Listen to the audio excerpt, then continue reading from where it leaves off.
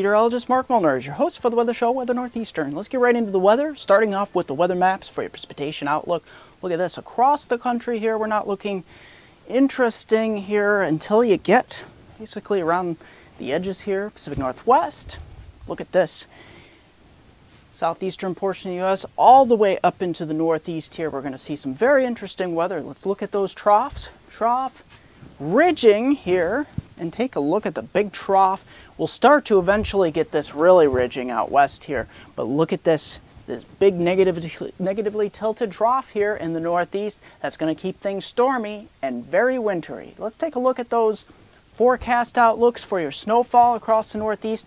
Look at this, especially later on into Thursday, into Friday, into Saturday. Look at the snow plumes that will be off Lakes Erie and Lake Ontario. Yes, we'll see a general 1, 2, maybe 3 inches across much of Pennsylvania, New York, and portions of northern New England to southern Ontario, Quebec, and to northern Ohio. But look at where the snow belts are, the Tug Hill and off Chautauqua, Cattaraugus, and Allegheny counties, those highlands. Look, that's where we'll see those snowfalls well over a foot, maybe 2 or 3 feet here in the Tug Hill.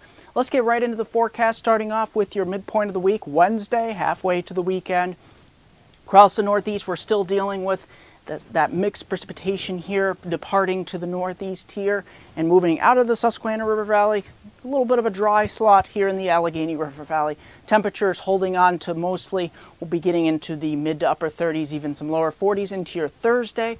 We push that front to the east. Take a look at this across the Northeast. We're starting to really set up those snow belt areas as the temperatures start to get much colder.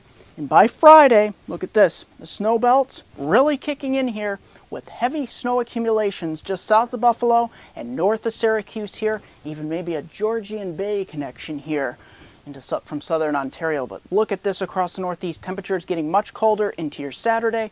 We start to crest high pressure in, so this should start to cut off any lake effect off Lakes Erie and Ontario. But nevertheless, look at these cold temperatures. Some areas not getting to the 20-degree mark, but lots of 20s and even some low 30s here across the Northeast. 10 seconds of a 5-day outlook for my hometown viewers from Binghamton to Scranton's upper Susquehanna region of upstate New York and Northeast Pennsylvania. Don't forget to like me on Facebook at MeteoMark.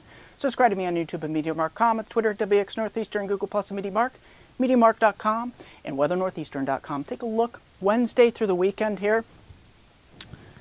Looking rather wintry each day, especially the best chance for snowfall will be Friday, maybe up to 1 inch or 2 as the lake effect really gets cranking across the region. So could see some heavier lake effect snow bands drop a quick 1 inch or 2 across the southern tier into northeast Pennsylvania. Look at this heading on into the weekend. We'll have lows down into the lower teens. That's going to do it for this edition of Weather Northeastern.